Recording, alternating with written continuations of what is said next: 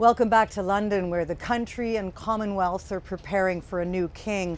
The world has watched Charles basically since birth. The triumphs and the tribulations of his life have all played out in the public eye. Still, there's a side only the family knows. Today I sat down with India Hicks, granddaughter of Lord Mountbatten, daughter of Lady Pamela, and goddaughter of King Charles. How's that relationship been through your life? Well, he's always been there. I mean, on the day I was christened, he was there holding me, through to confirmations, through to messages when I got married last year. He's an incredibly considerate godfather. As a child, I would receive for a birthday or Christmas a piece of china, and it came in a wonderful box. And there was a moment in your childhood where you were slightly confused by being given a gravy dish or a teacup. And now as an adult, of course, I have the most incredible set of fine china. When I was confirmed, he designed a piece of jewellery for me, which was an I and an H bracelet, and the I and the H were interlocked. And I have that obviously still. Again, just the thought and the consideration of something that was so personal, designed by him for me, just shows the kind of man, the kind of considerate man we have privately, but also the considerate man that we're going to have publicly. It's really something to see these family photos of you as a little girl and the now king. How has that informed your life to be part of this mythic family? My grandfather was very much part of the royal family. He was very close to King Charles, really a mentor to him.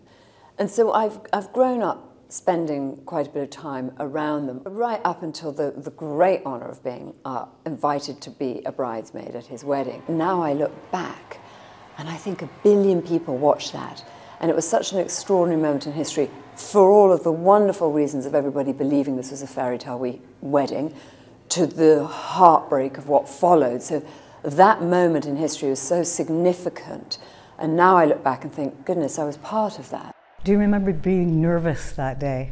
No, I remember thinking I had a big job to do, and I liked that.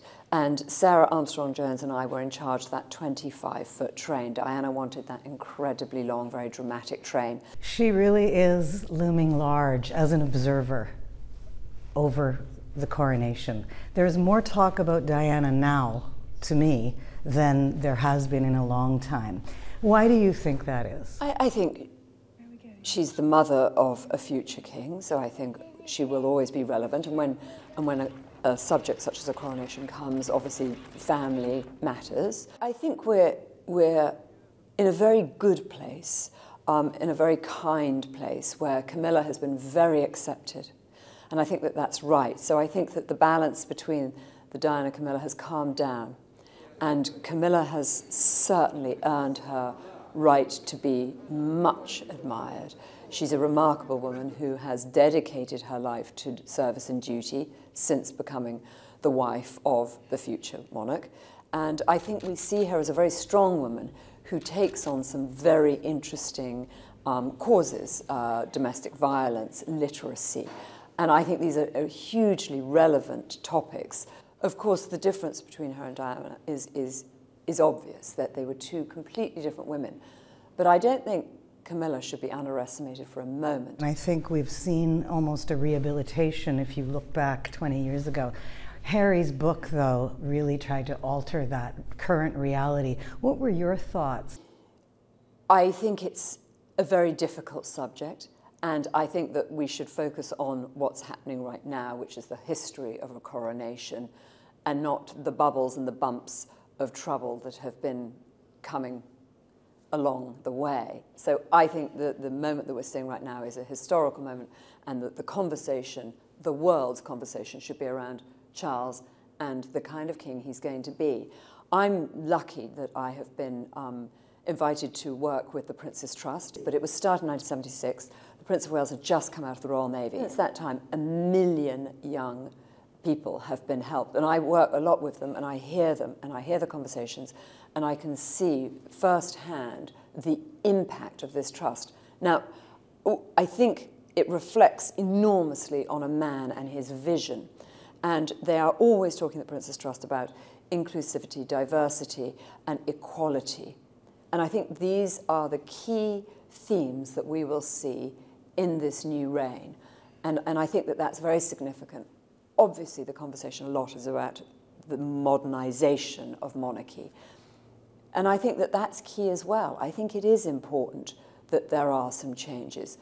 And I think the slimming down of that guest list at the Abbey is significant and appropriate.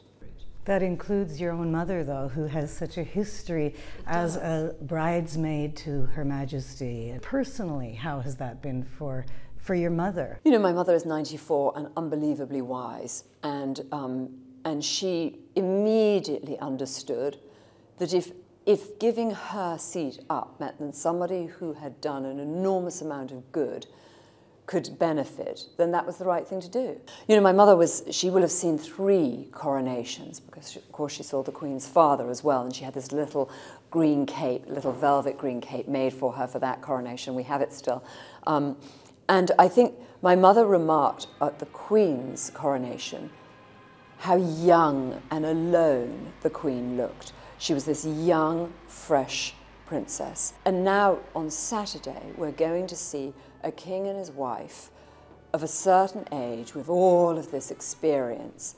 And I think he will have a very good understanding of what kind of monarch he wants to be. So we're in such a different time, such a different place. And it feels really right. And I always think that it's the 4 of them. I think we have William and Catherine coming up behind, who also have their own ways of running their offices. And I think that, again, we've got a lot of strength in those 4. And I think there's an awful lot of chit-chat about that we're losing the pomp and the pageantry. I don't think we are at all. I think we're going to see something extraordinary on Saturday that will fulfill us all in what we want to see from a monarchy, and yet have the significance of being mindful of the time and the climate that we're living in.